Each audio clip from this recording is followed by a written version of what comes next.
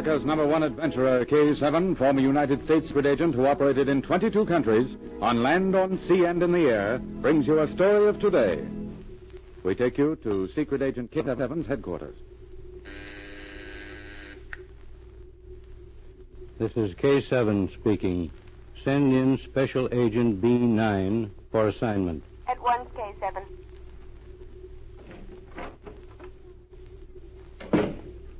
Special Agent B9 reporting for duty. Agent B9, some time ago, at my direction, Special Agent Z called upon a Chinese patriot named Wang and asked a favor in connection with the apprehension of a spy. Wang granted us that favor. Now, it is our turn to repay him. This cablegram arrived this morning. Wang asks my help.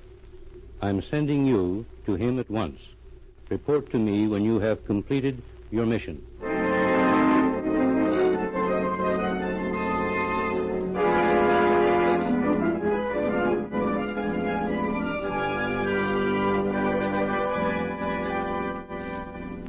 Gratitude is the mother of virtues.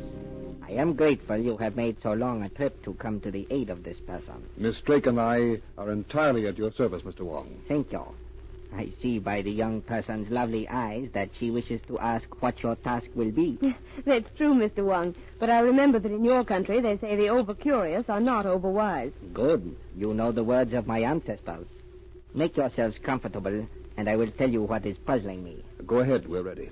Somewhere in this great city, there is one who is betraying our cause. He has sold his soul to our enemies. His name must be made known to me. You want us to find a traitor? Yes, Miss Drake. You are sure he is here in this city? Yes, of that there is no doubt. This city is now one of the most important in our republic. Almost daily, supplies for our armies come to this point. It is necessary for us to store large quantities of arms here. I can readily understand that. We have tried in every way to keep the knowledge of where our munitions are stored a secret. Yet each time a warehouse is filled, it is bombed by our enemies within a few hours. Someone is sending out information, telling which of your buildings are being used as ammunition dumps. Yes, Mr. Special Agent. We have even tried to deceive the spy, but we have failed. Yesterday, arms arrived here early in the morning. We stored them in one building. Last night, when it became dark, we moved all to another building.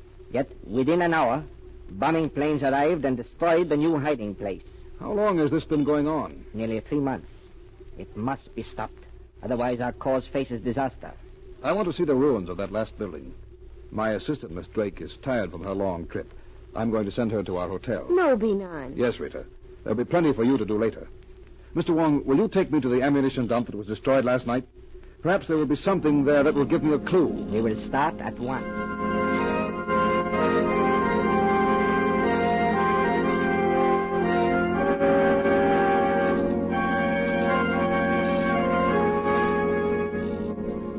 A few minutes later, Agent B9 viewed the ruins of what had been a great warehouse. Its destruction was complete. 4 powerful aerial bombs had made direct hits on the building. It's amazing. At least 4 bombs struck this building, yet none was dropped on other warehouses in this neighborhood. The bombers were sure of their target. It has been so in every case. One thing to be thankful for. The loss of life couldn't have been great. Not many people live near this section. 3 of my countrymen joined their ancestors. 2 were employed in the warehouse. The 3rd was a soldier who guarded its entrance. Look, a girl crying. It is written that tears are the overflow of the heart when sorrow has made it too full. Wait, I'm going to talk to her. Why are you crying? Please, go away. It is better to leave the sorrowful to their sorrow. I only want to help you. What is your name? It is Kai. Kay. And you are here because someone you loved was here last night when the bombers came? He was my husband. I see. You were not here with him. No, I tried to come. I heard the air raid sirens. I ran for here. I saw the red glow, and I knew the bombs would drop. Red glow? Did you see a red glow before the bombs started falling? Yes, there was a red glow on the roof. I saw it because I was coming to my husband. No one else was on the street. Red glow before the bombs fell. Thank you, Kai. Perhaps you have served your country.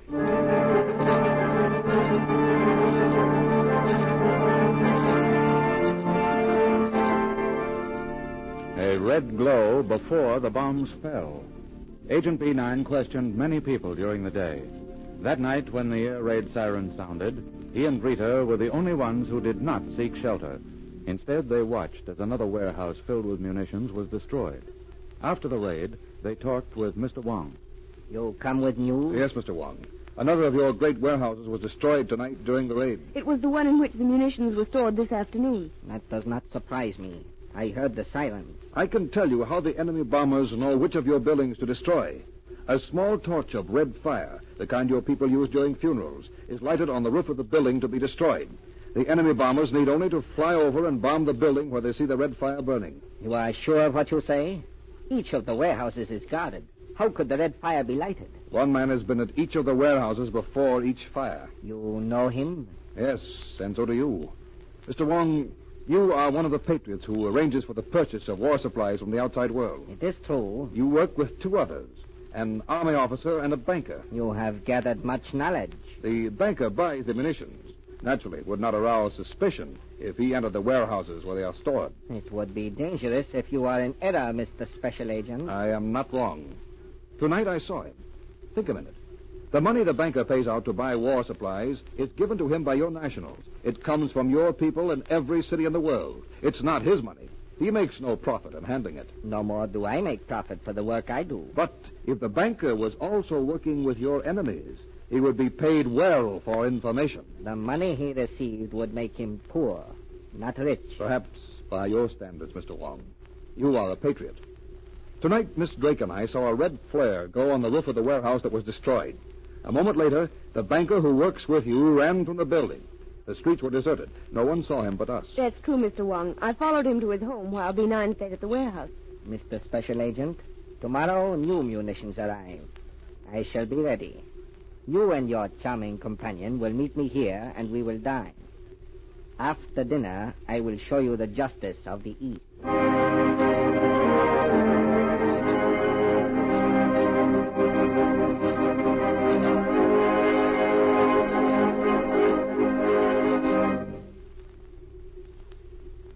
The next evening, Agent B9 and Rita dined with Mr. Wong. Before they finished eating, it grew dark, and they started for the home of the banker. Mr. Wong ordered the rickshaw stopped a block from the house. There they waited until the distant air raid siren sounded.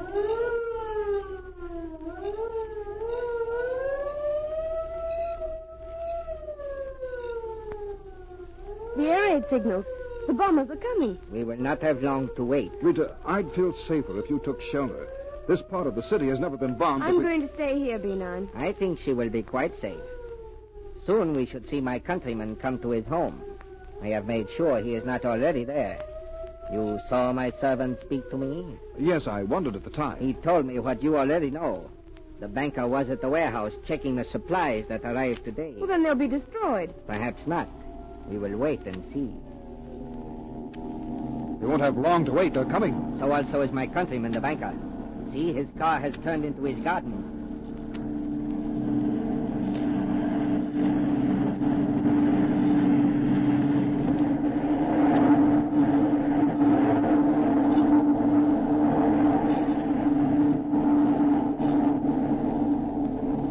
The planes are headed for the warehouse. No, wait, they're circling. B9, look. There's a red glow on the roof of the banker's house. It just started.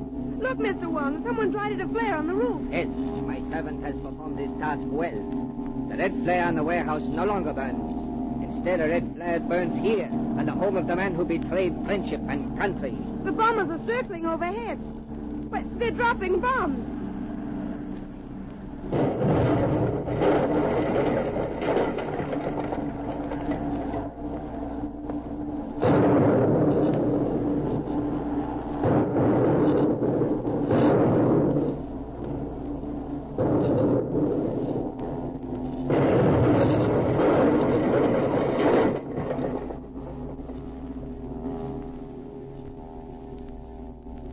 The house is gone.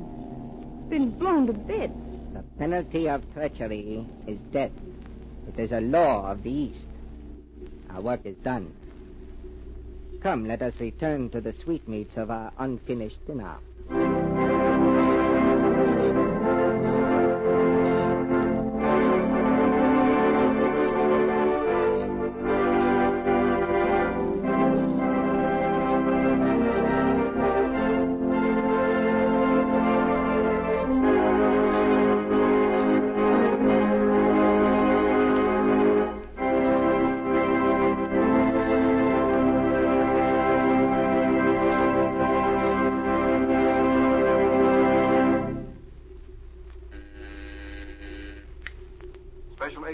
B9 reporting K-7.